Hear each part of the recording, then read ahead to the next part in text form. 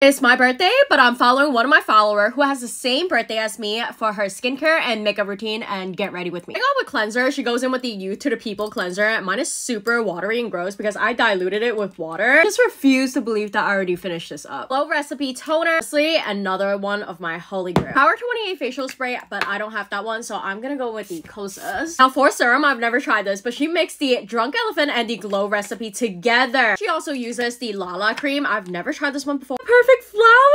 Of course, I can add my Drunk Elephant serum right on top. I'm gonna add a little bit of Glow recipe dewdrop. Ooh, how bad my skin is. I literally did extraction today. Color, I'm just gonna add a little bit of the bronzing drop. Put too much debronzy. Holy shit. And to finish everything, she goes in with the Super Goop Glow Screen. I'm just gonna add it in the middle because it's actually nighttime right now and I'm getting ready for a hibachi dinner. A lip balm, but I'm just gonna go in with a little bit of Summer Friday. Now that the skincare is done, let's do some makeup.